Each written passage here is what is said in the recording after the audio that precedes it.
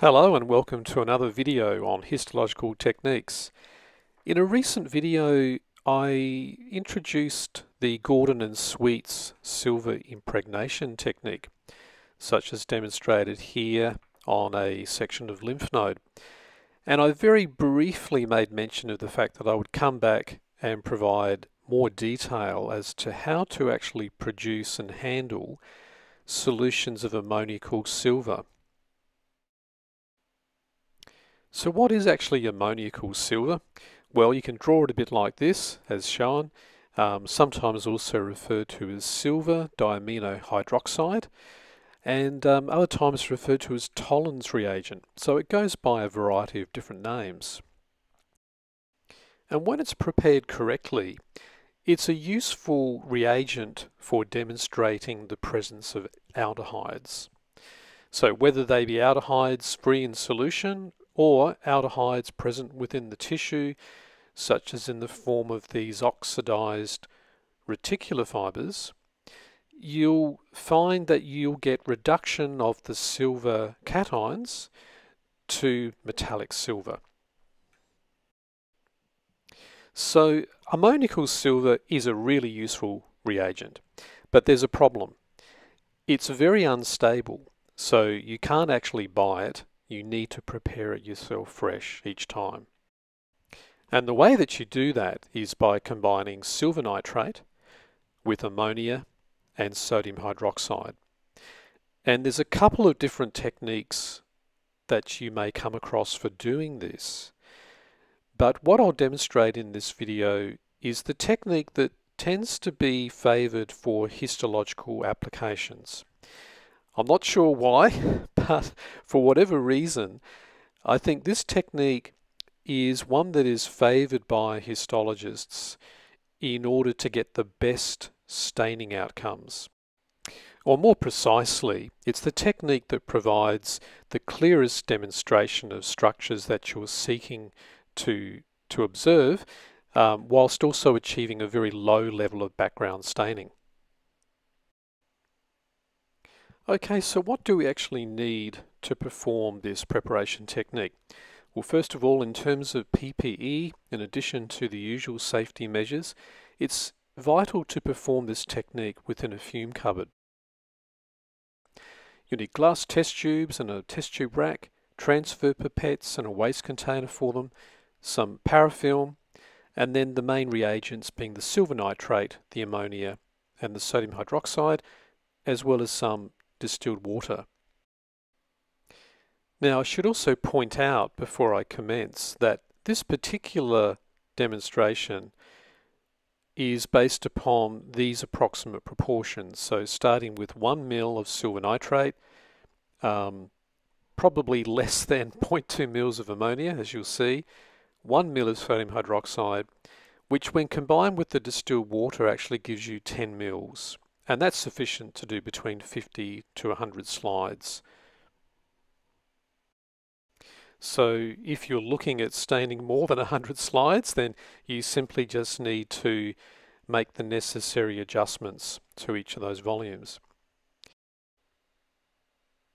So now we commence our procedure by adding the 1 ml of 10% silver nitrate to a clean glass test tube. Typically these test tubes are acid washed to really make sure that there are no salts in there with the potential to precipitate out the silver. And then to that 1 ml we very carefully add 1 whole drop from this transfer pipette of the concentrated ammonia, and you'll see straight away that a precipitate is formed. As you continue to add very small amounts, and this is why it's quite challenging with such small volumes, rather than adding a whole drop, I'm just allowing the drop as it's forming on the end of the pipette to gently touch the side of the test tube. And you'll also notice that I'm positioning the tip as close as possible to the solution. By doing that, it ensures that any small amounts of ammonia that come out will very quickly mix with the solution rather than taking time to run down the inside of the tube. Okay, so very small amounts are being added. You notice there in the transfer pipette that I'm holding, there's little to any ammonia that's actually in there. There's just a couple of drops suspended within the tube. If you have too much ammonia in the transfer pipette, it can actually leak quite easily, and then you end up with too much ammonia being added. So just best to try and only have a very small amount within that transfer pipette and just add the smallest of fractions. So now that there's not much ammonia there, I'm just giving the pipette a little bit of a rinse to wash out any small trace amounts. And it's the vapor itself which can be quite useful in bringing the end point of this titration to exactly where it needs to be. And this can really seem like it's taking forever, but you want to be patient. Okay, so now having pretty much used up all that first bit of ammonia, I'll just go back and again just withdraw the smallest amount, maybe about 50 microliters in total, and then again gently, not a whole drop, but just touch the solution as it's forming as a drop to the inside of the tube, so that it's really just a fraction of a drop that's able to come out. And then again mixing well, and that's just about there. You can see now the color is becoming slightly clearer. So that's exactly what you want to see at this stage. If you get a rapid dissolving of the precipitate, then there's a good chance that you've actually gone too far. So since that has only changed very, very slightly and there's just a hint of precipitate still there, that's the right endpoint. Okay, so now having done all that hard work, believe it or not, we're now going to re-precipitate our silver as silver hydroxide. So to do that, we will add approximately an equal volume, in this case about 1 ml, of the 3% sodium hydroxide. And you'll notice that the silver hydroxide is more of a milky brown color compared to that browny black color that we saw for the silver oxide. Okay, so we can give it a good mix at that point quite safely. And then once it's well mixed, now we go back for a second titration with the concentrated ammonia. But this time we have to be even more careful. So we don't add a whole drop to start. We just use that technique of adding small traces of either ammonia or even just the actual vapor itself until we only just clarify that precipitate. So basically converting the silver hydroxide to the ammoniacal silver.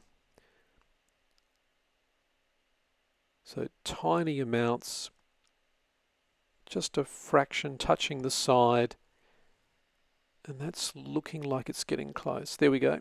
So it's just now starting to clear. So once again, it shouldn't go completely clear. You should retain ideally a hint of precipitate within the solution.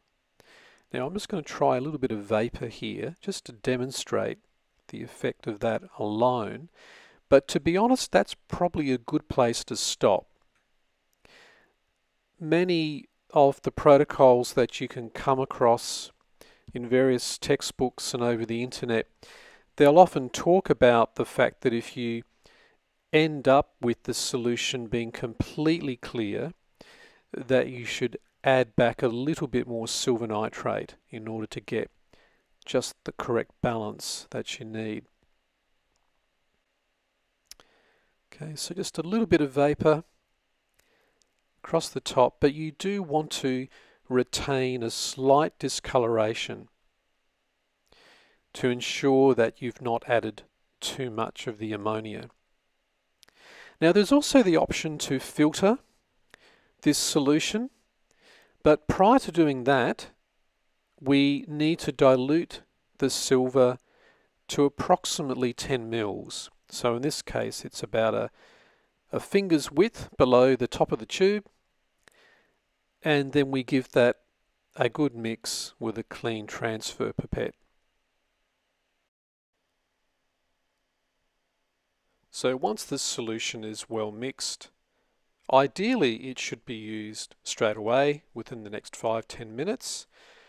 In practice, however, we would normally store that for 30 minutes to an hour, covered with some parafilm just to reduce the risk of any contaminants falling into the solution and causing the silver to precipitate.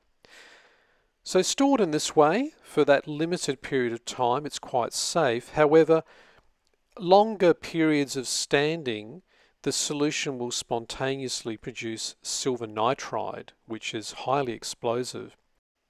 So the standard procedure, once finished, is to discard any of that remaining solution into a 20% sodium chloride solution, which converts it to silver chloride and thus renders it safe.